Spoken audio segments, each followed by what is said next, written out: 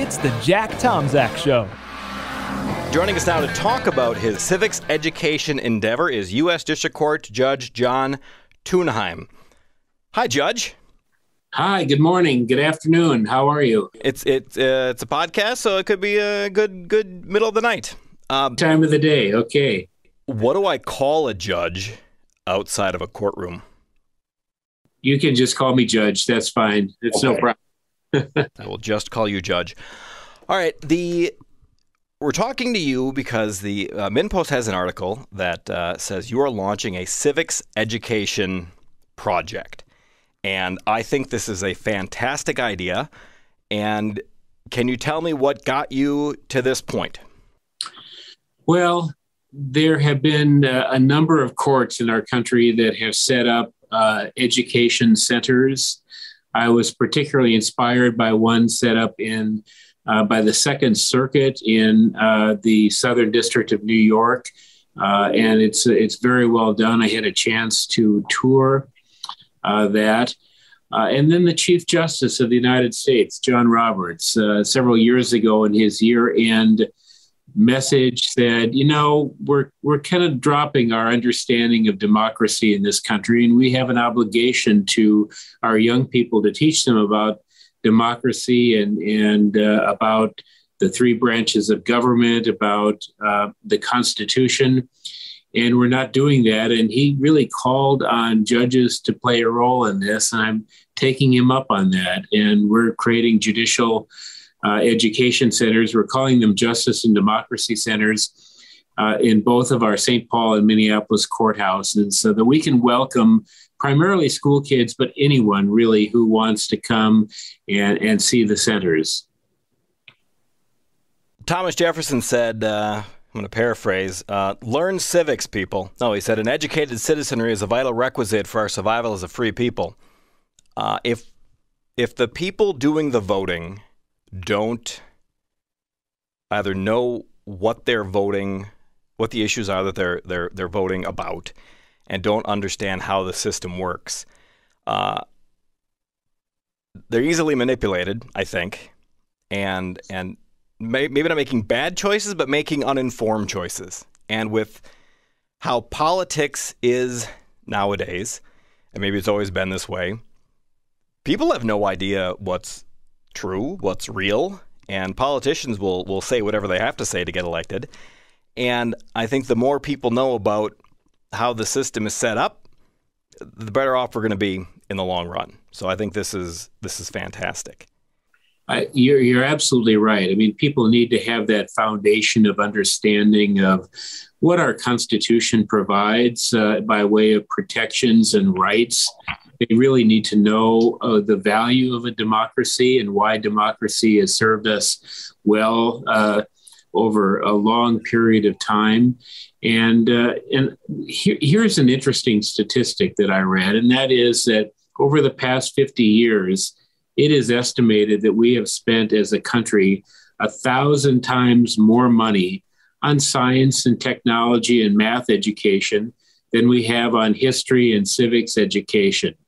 And I think it's starting to show. I mean, people who don't have any real trust in the Congress, for example, I think that's a shame because they don't really understand the role of the Congress.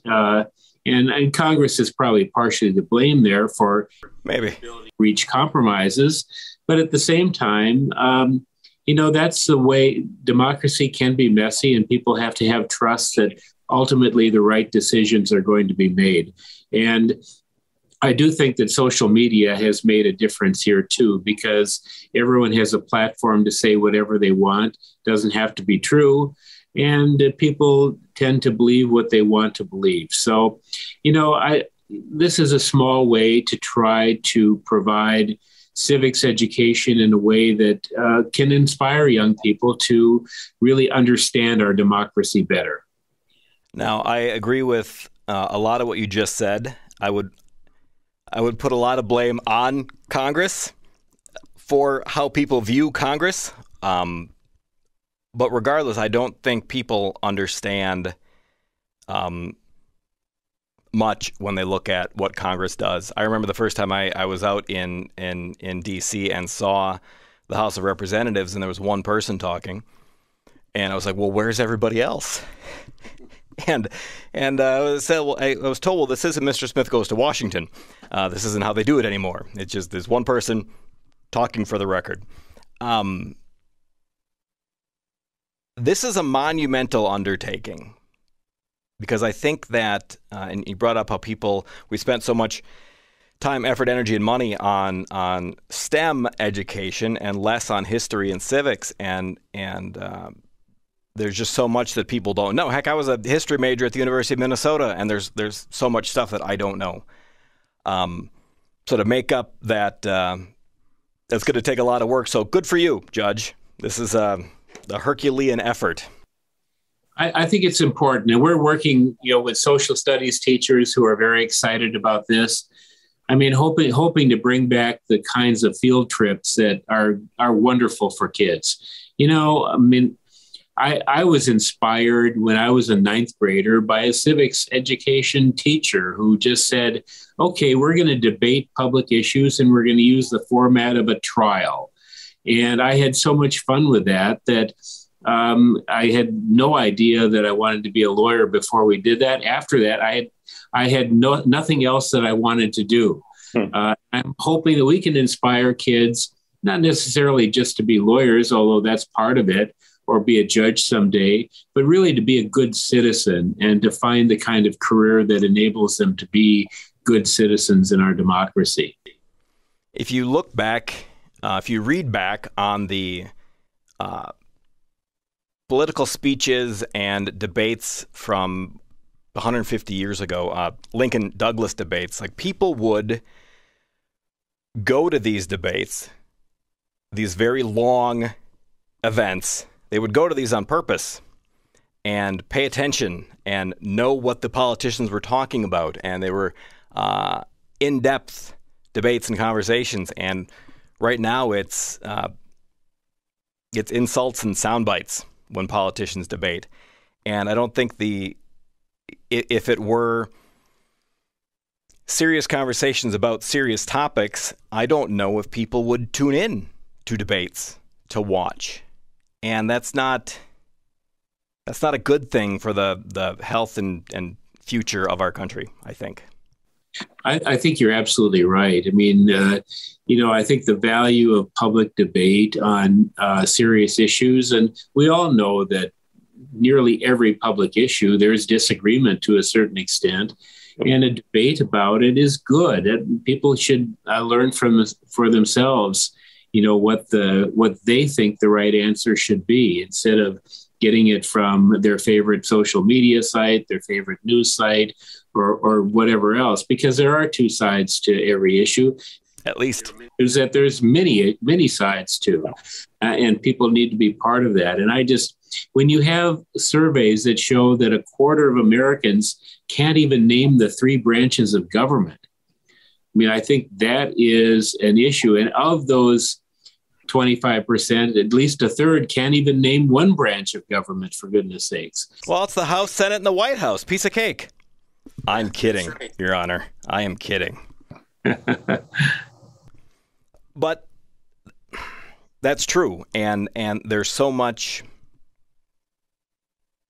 I don't know, it's just the very basics of how everything works, how government functions, the separation of powers, the different levels of government, and we spend, like, people get taxed to pay for the operation of government and have no idea really what it is and what it does and how it's supposed to function, how it is functioning, and that's not good. It really isn't. And you talk about, I mean, everyone knows that there's something called the First Amendment, but I read a Freedom Forum survey that demonstrated that up to 1/3 of Americans can't even name one of the 5 rights that are protected in the First Amendment. You'd think that most people would know that the First Amendment protects freedom of speech because that's a very cherished right in our country. But when surveyed, 1/3 of Americans couldn't name any of the 5 freedoms that are protected in the First Amendment. So I think we have a lot of work to do. I hope that we inspire other districts across the country, other state Supreme Courts to establish centers like this. I hope we can work together with our own state Supreme Court to expand the reach. And part of what we're going to do, and I think this is important, is that we're going to have an online presence to continue the learning experience for kids. You know, I have a granddaughter. I know how much time she spends on an iPad or on an electronic device at her young. That's where kids are learning these days. So we need to be there as well to expand the learning opportunity beyond just the visit to what we hope will be museum quality exhibits. All right, hang tight. Judge Tunheim, we're going to take a very quick break, pay some bills. I'm talking with U.S. District Court Judge John Tunheim. You're listening to the Jack Tomczak Show on AM 1280, The Patriot. Hey, stop being a freeloader and get over to jacktomczak.com and join the Patreon movement. Welcome back to the Jack Tomczak Show. I'm Jack Tomczak. I'm talking with U.S. District Court Judge John Tunheim, who is creating a civics education center. Is that an accurate way of putting it, Judge? It is. We're calling it a Justice and Democracy Center because those are the two issues that we likely will focus on the most. And we're going to focus not on just telling a story of the Constitution, but also telling the story of important cases throughout our nation's history, cases that students can understand are relevant today in establishing the rights that they have, and including cases that were viewed in hindsight as massive mistakes. So we're not going to shy away from those issues as well, because I think that's an important part of the learning experience for students. Minnesota's own Dred Scott decision would be on that list. Am I right? Absolutely. It likely was probably the worst, along with the Japanese internment decision during World War II, two of the worst decisions that were ever reached by a court in our country. And I think everyone recognizes that now, but we need to demonstrate that sometimes mistakes are made by courts too. Now, I think everyone does recognize that, but you are going to find in teaching history, civics, just the Constitution itself, that there's lots of things that not everybody agrees on. And volunteering to become the authority on justice and democracy and the Constitution, whose perspective do you take?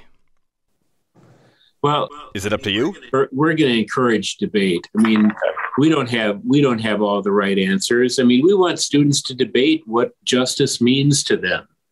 And justice means something different to different people, I think. I mean, our obligation as a court is to provide equal justice under law. What does that mean? People can debate what that means in and of itself. I mean, it certainly means procedural justice, which we're obligated to do. But ideas of justice change over time. And I think getting students to debate what justice means to them in various different contexts is really important. And they're going to have different viewpoints. You know, I think that, I was doing some research, before we put this together. And at the time, 70% of 12th graders have never written a letter or a message to express an opinion on an important issue. And I think that's a mistake. I mean, I think young people have good opinions and they should be expressing those opinions. So that's part of what we hope to generate here. We don't have a preordained answer, but we'd like to provide, particularly for middle school students, an interactive screen that has a game about the Constitution to help them choose what they think is the best answer to constitutional questions. They might have a better shot at coming up with a final answer on some things that in 250 years our country has not come to an agreement on. I think that's entirely possible. Yeah. One of the problems that I've seen, I graduated from college 20 years ago, and I've not been back to college in 20 years, so I'm going just off of what the media and popular culture and social media tells me. And I also have no faith that those institutions are 100% correct when they tell me things. But what they've told me is that free speech is less free on college campuses than it used to be. And I come from the right, and a lot of the things that I listen to and that I pay attention to or finds me on social media comes from the right, and every side has an agenda. And I hope with this, given that there are and will always be questions about what justice means, what democracy should be, and what the Constitution means, that this will encourage free thought and free debate and free speech. Absolutely, that is our goal. I mean, we don't have an ideological bent.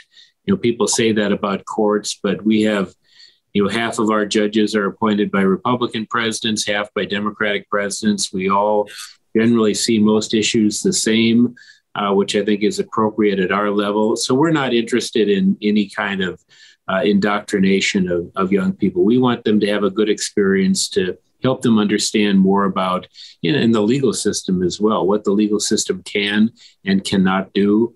I think that's an important point to make, but mainly to be able to debate justice in an orderly fashion. I worked many, many years ago in the U.S. Senate for Hubert Humphrey. Now, he was, famous for sending barbs the other way during the day, even on the Senate floor. I mean, he was a good debater. But, I remember at nights he would get together with the other side and they would work out compromises.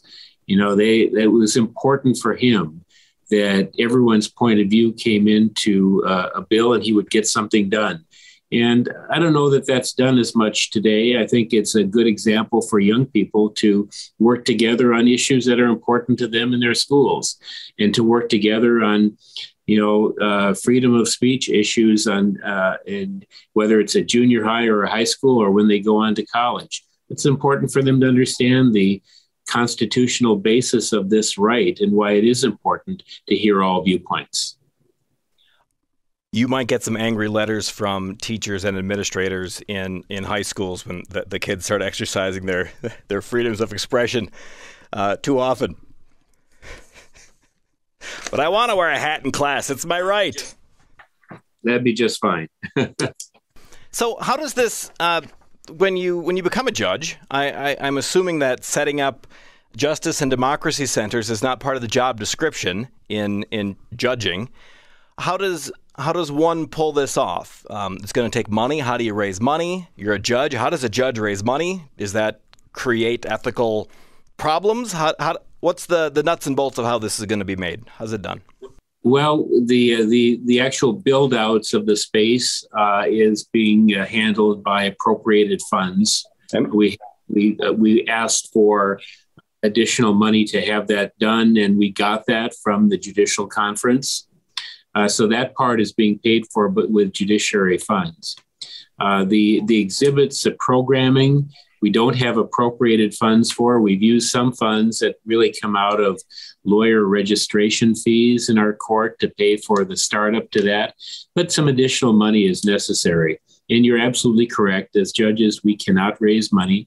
We cannot even raise the topic with anyone. But we have partners in the Federal Bar Association who are lawyers who practice before us and before the state courts, who are committed to the idea as well. We've worked with them on outreach for many years, and they're taking the laboring oar in encouraging people who are interested in this topic to make contributions to help make sure that we can fully fund it, and also help with busing grants to make sure that kids can actually take field trips in this day and age. I think this is going to be a smashing success. At least I hope it is.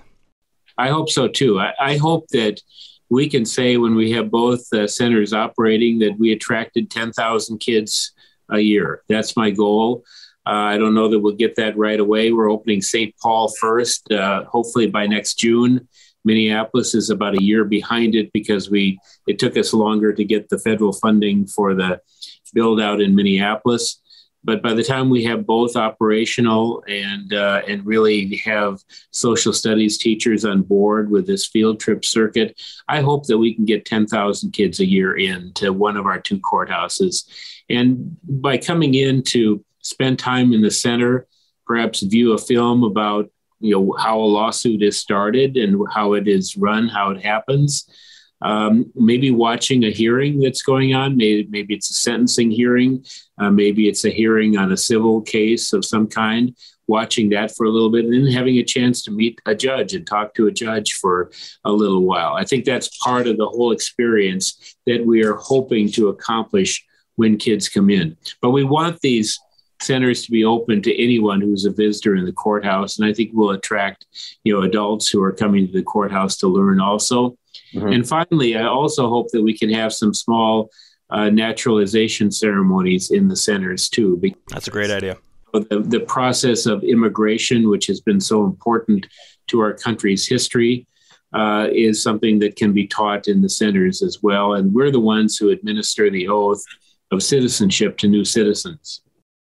And I think talking about citizenship, I think if you put a class of new naturalized citizens against any other just group of American citizens and had a social studies or civics or American history test, I think the naturalized citizen group would beat the other group of citizens hands down. Well, new citizens have to pass a written test and an oral test. They have to be evaluated for good moral character. It's a fairly in-depth process that they have to go through. And the written test was given to a random group of Americans, a large group, and about 40% failed the test. Yep. So you're absolutely right, your instinct about that. So even though I think this is going to be popular for field trips, I'm excited to see what it looks like when it's done, because I think it'll be a good resource for adults as well, because as the ones who do the voting and the tax paying in this country, we are the ones who are currently way too ignorant on civics in this country. So I hope adults take advantage of that as well. Well, thank you, Judge. I can't thank you enough for giving me the opportunity, and I'm glad to be in front of a judge and not in a courtroom. Well, I enjoyed the time with you, Jack. It was very interesting. Thank you. All right, I'll pay attention, and when it gets up and running, we'll circle back around and do this again. Great. We'd love to have you come and see them. All right. Thank you very much, U.S. District Court Judge John Tunheim.